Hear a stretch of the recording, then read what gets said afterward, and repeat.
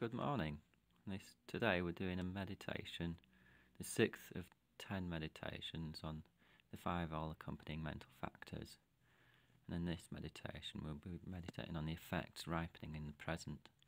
This is based on a series of meditations that I've developed from how to understand the mind, but also includes elements from Joyful Path of Good Fortune and analysing the law of karma, cause and effect. So the pre-script here is the 5 all-accompanying mental factors are so called because they accompany every primary mind. If just one of them were missing, the primary mind would not be able to cognize its object. So we're going to investigate this. What is this primary mind and these mental factors that make up consciousness? The one couldn't exist without the other. Primary mind couldn't exist without its mental factors. Mental factors couldn't exist without there being consciousness. So it's a dependent relationship. In this meditation, we're going to investigate virtuous sense effects ripening. So instead of the mental primary mind, we're going to look at the sense awarenesses, primary minds. Okay, I'll pause now so you'll better do the preparatory practices so that you have the basis for developing realizations. So we shall enter into the contemplation and arrive at a placement meditation.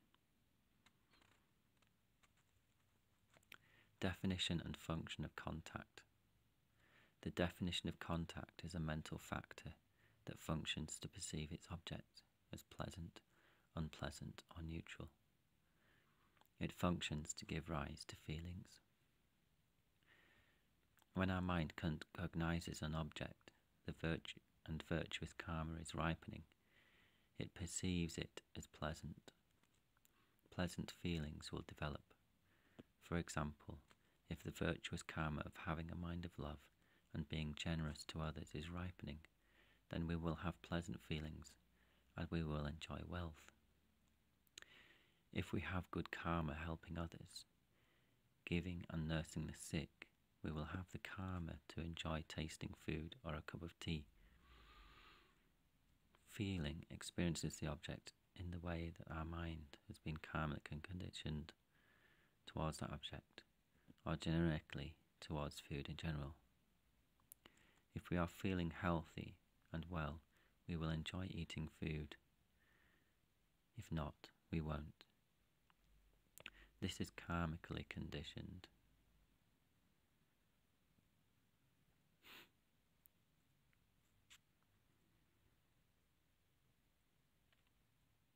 Divisions of contact and feeling. There are 6 types of contact. First, sense contact. For contact associated with eye consciousness. We see beauty if we have good karma. The first moment is perception. The second moment onwards is an experience, a feeling. A virtuous mind sees beauty, virtue and inspiration in the courage of others. For example, someone who enjoys being around old people. They see elderly people as beautiful. Or when a mother loves her child, it may depend upon our karmic connection of this life, but a bodhisattva sees the beauty and potential in everyone.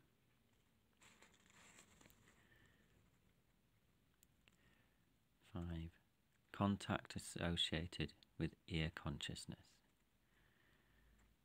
We hear beauty if we have good karma. We enjoy hearing others' voices and take an interest in helping them if we have good karma that created contact associated with ear consciousness. We will then enjoy our experience of ear awareness because our karma is pure. If we don't, then we might be better using our time doing purification. 6. contact associated with nose consciousness. Certain people are more sensitive to smells and tastes. Some people perceive a bitter taste in their mouth if they get angry. If we are unwell and cannot enjoy our food and drink, this might be our negative karma ripening. If we poisoned others in the past, we may get sickness preventing us from enjoying healthy food, or we might not be able to get access to healthy food or clean water. 7. Contact associated with tongue awareness, as above. 8. Contact associated with body consciousness. If we have good karma with regard to exercise, then we will enjoy exercise. If we go for a run and get fit and we enjoy our run, then we have good karma with regard to our body consciousness. If we enjoy having a cold shower, then we have good karma with regard to our body consciousness.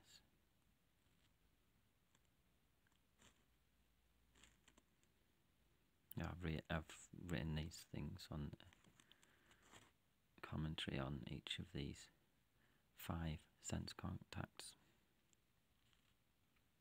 So they're my own views.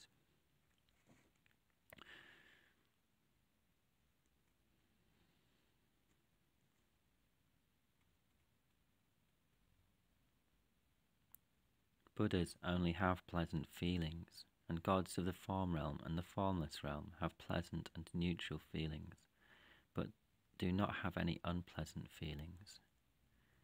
And beings living in the desire realm experience all 3 types of feeling.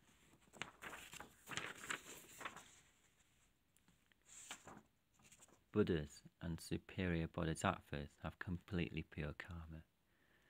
Gods of the form and formless realm have taken rebirth in those realms thanks to their positive karma from previous lives.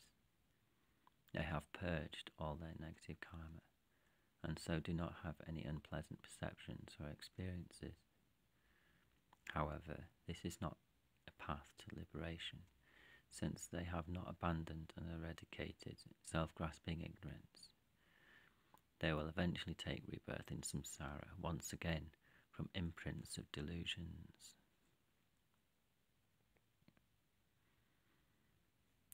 During sleep, most of our feelings are neutral feelings, but while we are dreaming, we may also experience unpleasant feelings. This is because we do not have sense feelings in our dream, because we have a subtle dream body, not our gross waking body.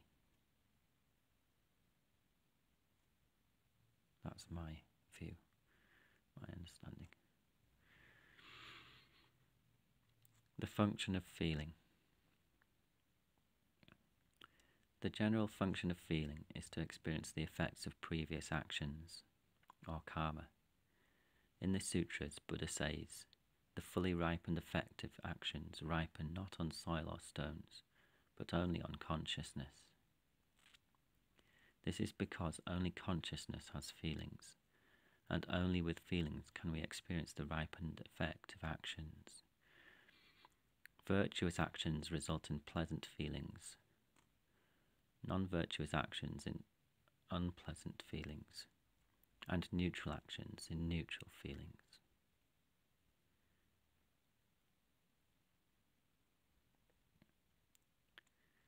We tend to think that pleasantness and unpleasantness are characteristics that exist from the side of the object, but in reality, whether we experience an object as pleasant or unpleasant depends entirely upon our karma. 2 people might eat the same food, and one finds it delicious, while the other thinks it's revolting. If this happens, it is because the first person has good karma ripening with respect to that food, and the second person has bad karma.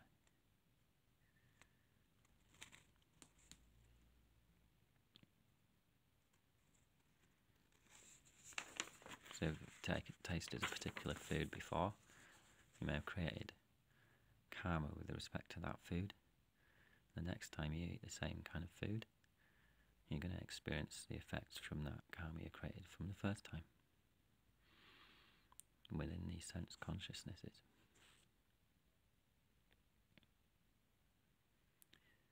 More specifically, the function of contaminated feelings is to act as the basis for the three poisons: attachment, hatred, and ignorance.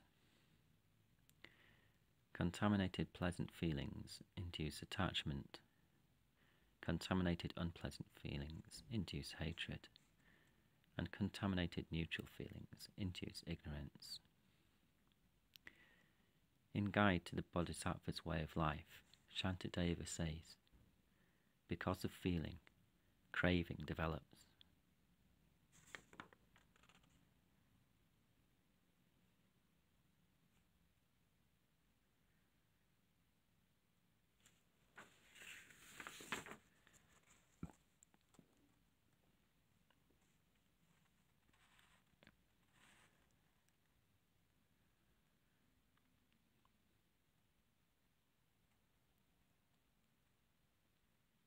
For our placement meditation, we'll look again at the definition of intention and also a sentence of or two of contemplation that I have written.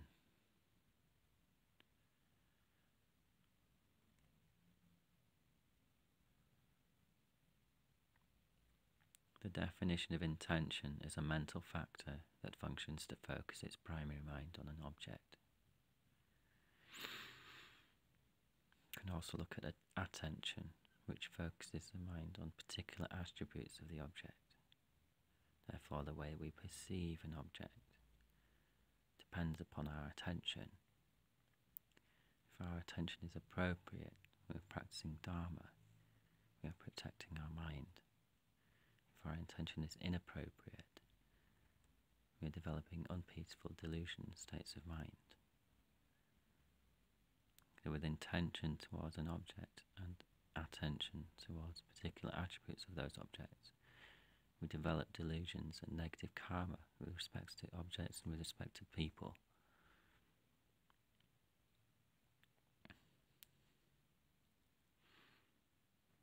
We make contact with objects that we have previous karma with. We develop feelings,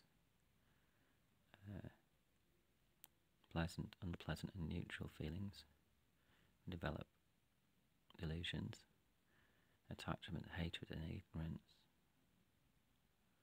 And we continue to create karma.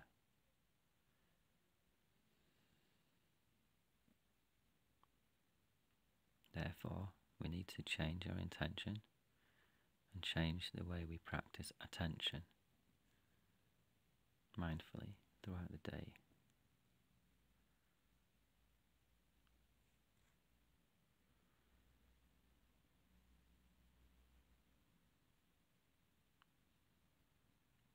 And we need strong, pure intention to practice Dharma and to improve our aspiration, which leads us to increase our effort in the practice of Dharma.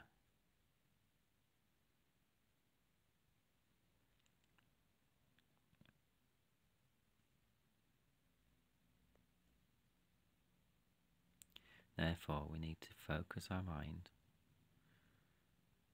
on helpful objects with our intention. We need to practice appropriate attention, guarding our mind from delusion.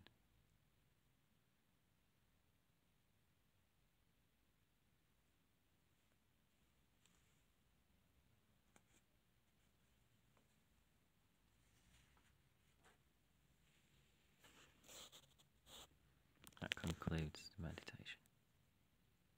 Pause for as long as you want.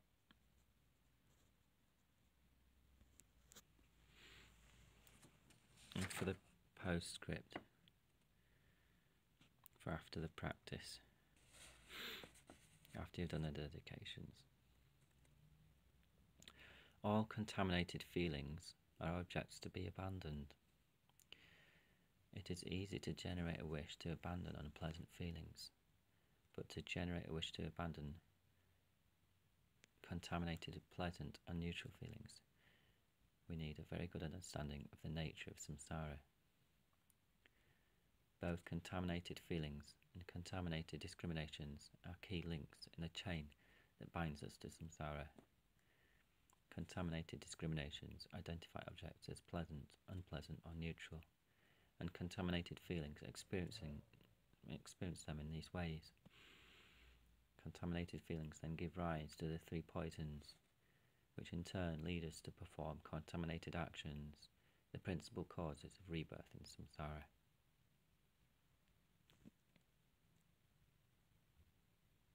So all this is leading us to realise that nothing exists from its own side, and that it is our mind that creates our experiences, not the objects. That's what we need to continue. We need to develop renunciation of contaminated feelings of all types. Realise the real nature of samsara.